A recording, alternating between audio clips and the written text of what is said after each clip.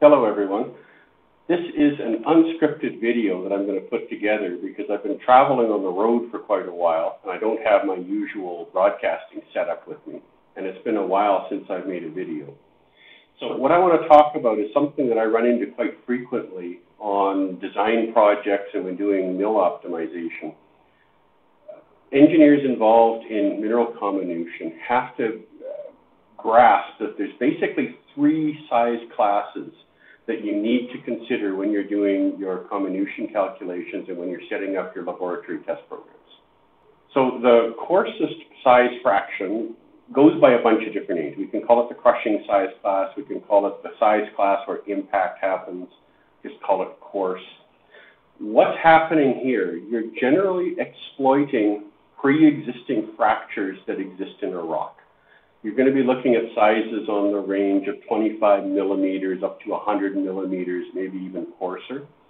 So anything that gets blasted, the coarsest chunks of what's in that pile of blasted rock, that's what's going to be affected by this mechanism of breakage.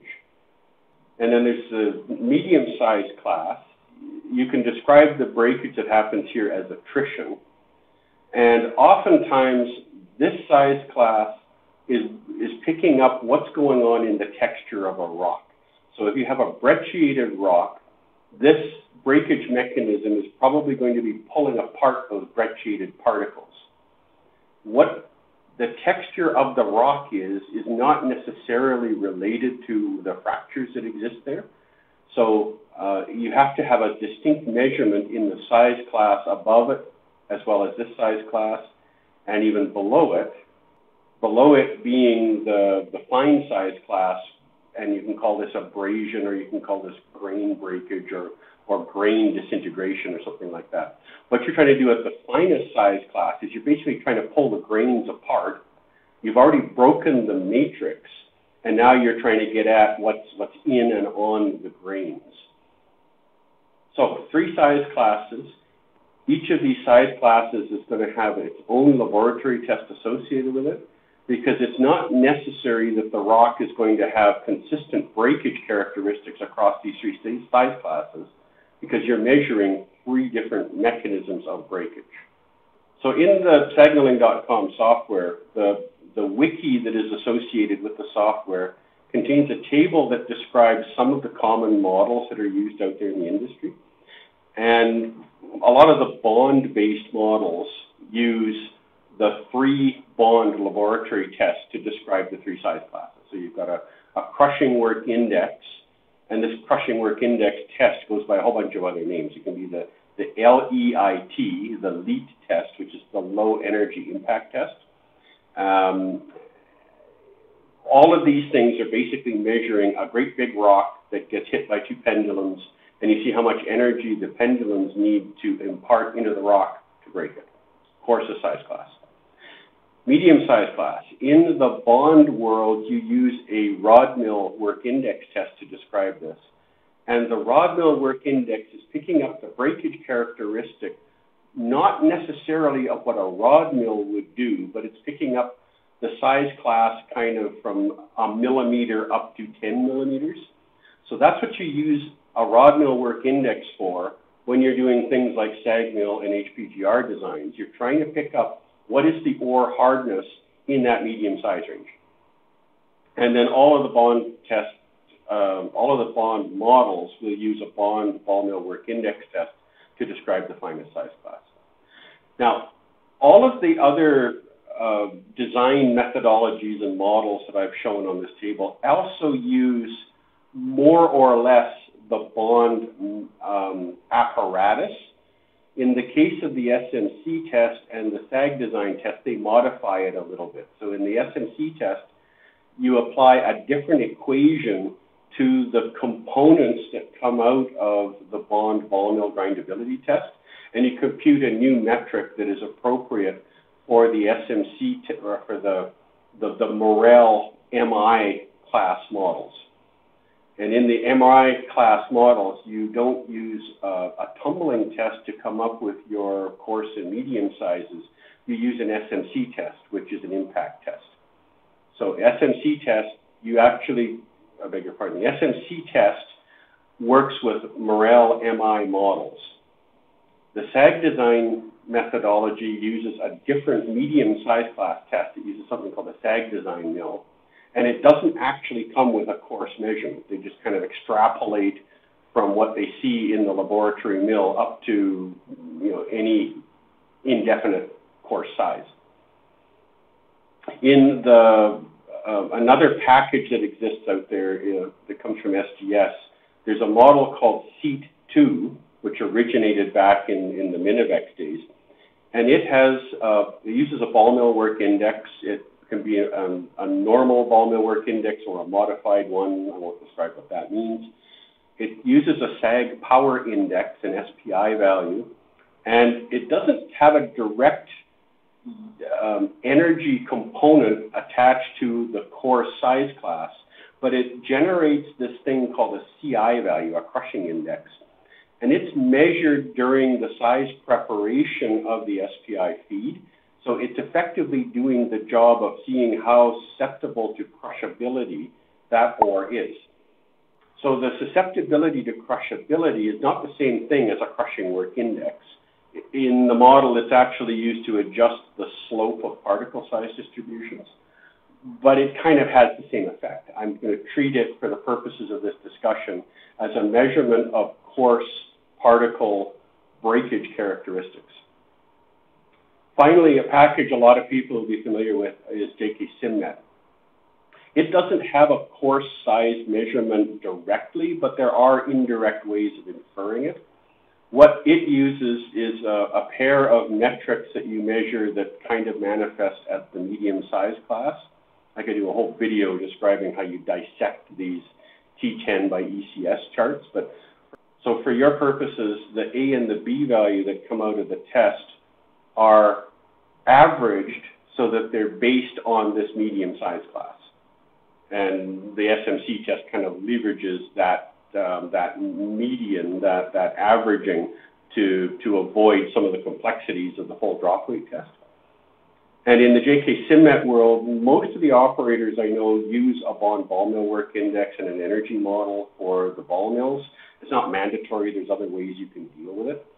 There is also a measurement that is made in the full drop weight test, which is a tumbling test called a TA, and that develops an abrasion component that goes into the JK SimNet model, which kind of does the job of measuring some of that fine particle breakage. So here is some data from the public grindability database, and these are two metrics that operate in that medium size class. I'm looking at the rod mill work index on the vertical axis and the A times B value that comes from both the SMC test and from the JK drop weight test. I have isolated one set of published data. So this is the Blackwater mine soon to be mine in British Columbia, Canada. And what it shows is a relatively nice relationship where the rod mill work index increases with decreasing A times B value. And you can see there's a nice kind of an inverse power relationship here. And that's exactly what we would expect to see for these two metrics. The rest of the cloud of data that you see here, these are all the other projects. So you can see where Blackwater fits very nicely in kind of the middle of the cloud, so it's not very noisy. It is skewed towards the hard end of the cloud, right? We're at the kind of the upper left of this diagram, which suggests this has got some hard ore in it. And the colors here indicate different labs. So the green lab and the orange lab generally agree on what the ore relationship is between these two metrics. So again, that's a quality control check. Both labs have come back with the same relationship in these two parameters. That's a check mark from me when I'm doing a quality control check. So here's a different set of data that was published. This comes from the Cadia mine in Australia. And you can see that the data here does not fit inside the cloud. And the rod mill work index comes out substantially higher to what you would expect based on the A times B values. So there's a couple of possibilities here. The first possibility is just there's some sort of error in this data. There's an experimental problem in the laboratory. The apparatus has problems, Maybe the samples that were tested were not actually the same sample. You might have had a bias in the subsampling where the rod mill saw harder rocks than what went into the drop weight test. Now, I happen to know that the laboratories that are commonly used by the Australian industry make use of an inappropriate apparatus to measure what they call a rod mill work index. Without going into too many details, there is a specification for what a bond rod mill should look like, and among other things, it's got a wave liner on it.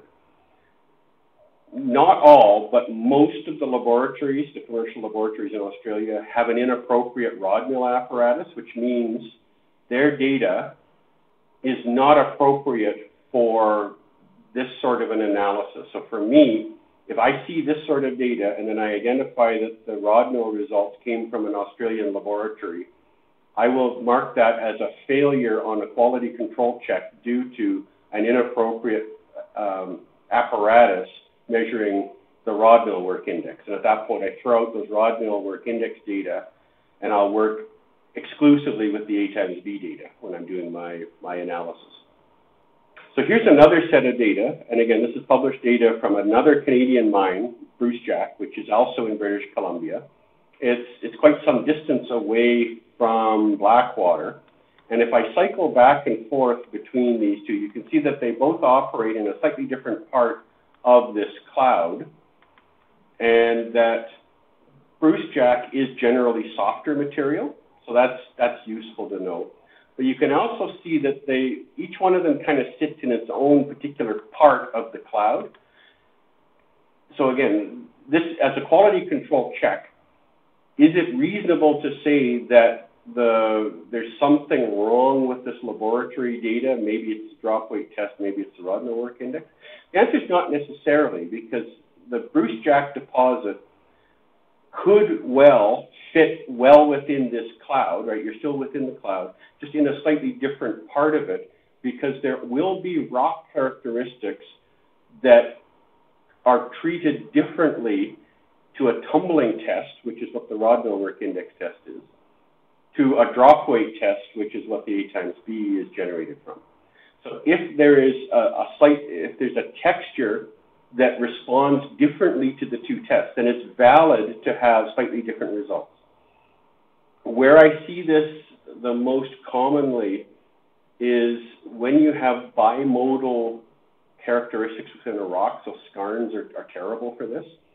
And drop weight tests use individual specimens, and depending which specimen gets pulled out of the tray and put into the apparatus, you'll get different results.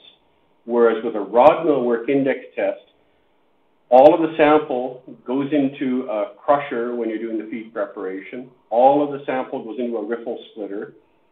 Assuming the riffle splitter isn't biased, you're going to have valid samples all the way down. You're splitting until you get into the feed. So it's a lot easier to prepare a non-biased feed for the rod mill work index test than it is for the drop weight tests.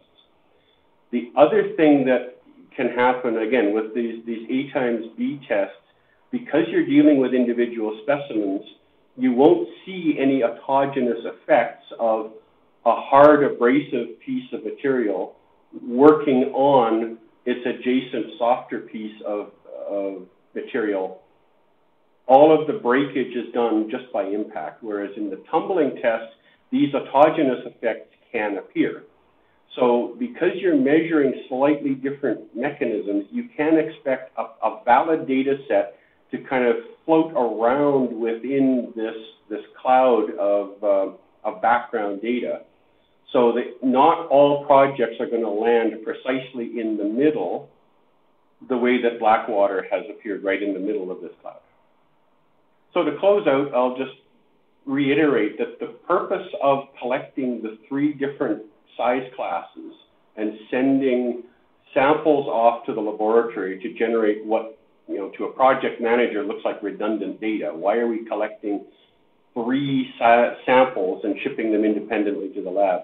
It's because the models of grindability that we use need a characterization at these three different size classes, and there are distinct tests that are used for particular models to describe the coarse, the medium, and the fine size breakage. At the beginning of a project, you can't take shortcuts here. You're going to have to collect these samples and get them tested. If you're going to use multiple models, which I would always recommend doing, you're going to need to collect a second sample of that medium size class, or at the laboratory, ask them to split that medium sample into two. That's usually a better idea. And then you're going to collect two tests in the medium size class. And commonly, like for my purposes, I want to see the rod mill work index all the time, and I want to see that on a machine with a wave liner. And then if it's a soft deposit, we'll probably go with an SPI or its generic equivalent, the sag grindability index, the SGI.